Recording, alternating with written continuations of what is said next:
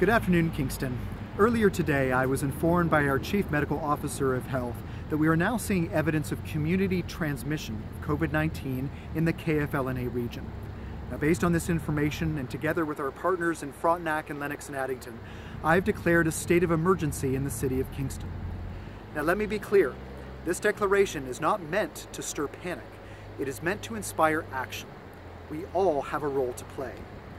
By declaring a state of emergency, this enables the city to be nimble and to act quickly to support our residents and protect our most vulnerable. There's a lot of information coming at you right now related to COVID-19, but when it comes to ways that we can help slow the spread of the virus, these are messages we can't ignore. That means self-isolating for 14 days if you return into Kingston from abroad, keeping at least 2 meters apart, avoiding unnecessary travel, and washing your hands often.